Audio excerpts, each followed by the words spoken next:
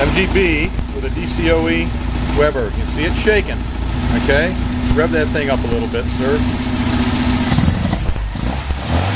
Okay. You can see that thing shaking at idle. So let's look at something.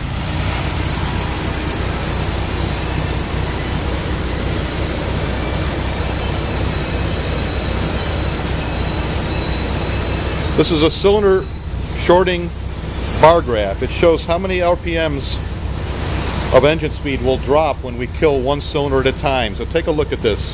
Cylinder number 1. Nothing hardly even happens. Cylinder number 2 we're going to kill. Car almost stalls. Cylinder number 3. Car almost stalls. Cylinder number 4. Again, you can't even hear a difference in the engine. So that's why that engine's running and idling rough like it is right there.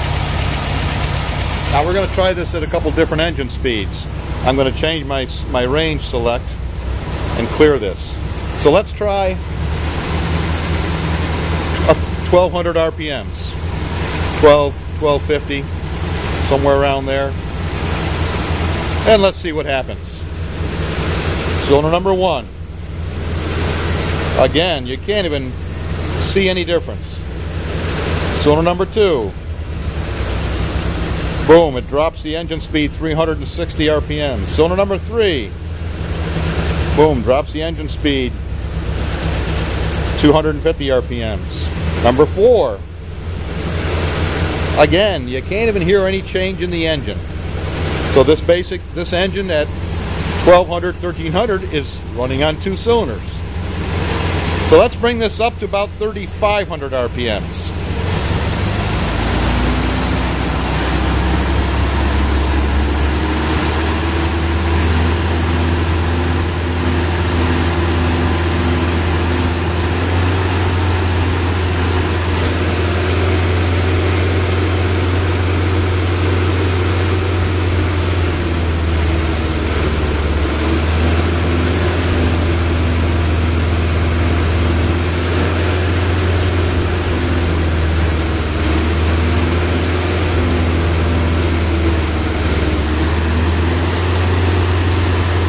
A little bit better.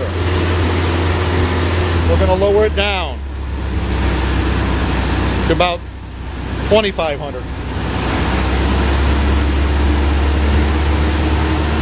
22. 22's all right. Let's try it.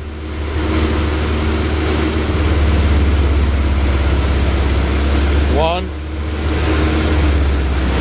2, 3.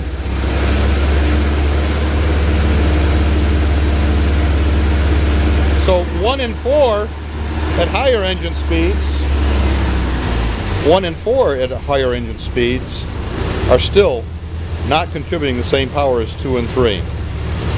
We've also done this same test and we've seen 1 and 4 contribute more power than 2 and 3 at higher engine speeds.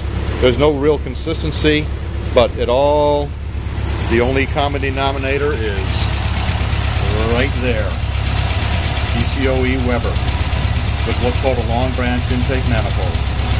Stock engine, stock camshaft.